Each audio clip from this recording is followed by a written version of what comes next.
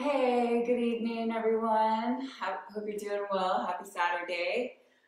Thank you to all those that came to our regenerative healing class this morning. That was really fun. We actually maxed out on participants, so we're going to do another one next Saturday, 9 a.m. Mountain Standard Time. Hit me up for the Zoom. Hello. So today I want to do one of my favorite poses, working with kids or anyone. It's for all ages.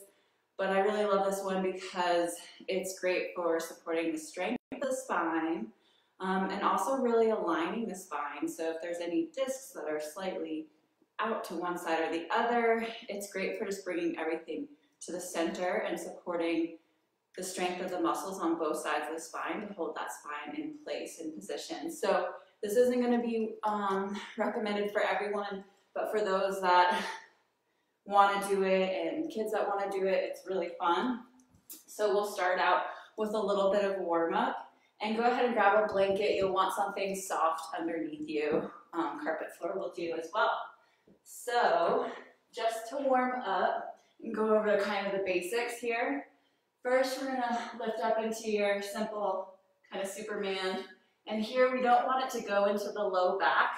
We actually want to draw the buttocks, glutes muscles away from the head towards the heels, and also draw the sacrum and the tailbone down to the earth. So I'm lifting up, but I'm taking it out of my low back, extending my whole spine so that I can bring it into my chest and all the way through to my toes. And then the next position, bring the hands up. Again, drawing the buttocks away and the tailbone towards the earth. Tailbone nice and long, also extending towards the feet. And then this one, so again, we're just warming up the spine. And before we go up, I just want to mention to not take your knees wide when you do go up. Keep them near each other. Keep them close to each other.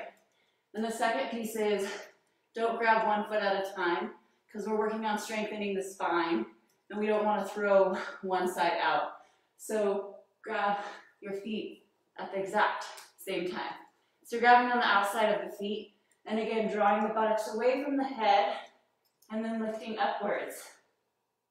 So sacrum's reaching towards the earth, knees are near each other, heart is opening, and we're just really strengthening and getting that circulation.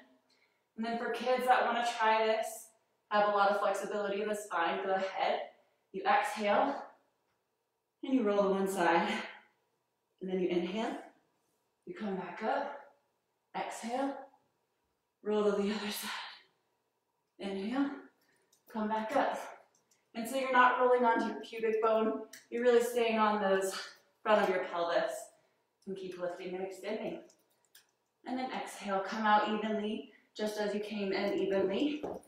And that's the pose, so it really warms you up, warms up your body. I love the circulation that I get in my thoracic and the opening across the heart and the lungs. So that's it for today. Holler with any questions, and hope you guys are well. Have a lovely Saturday evening.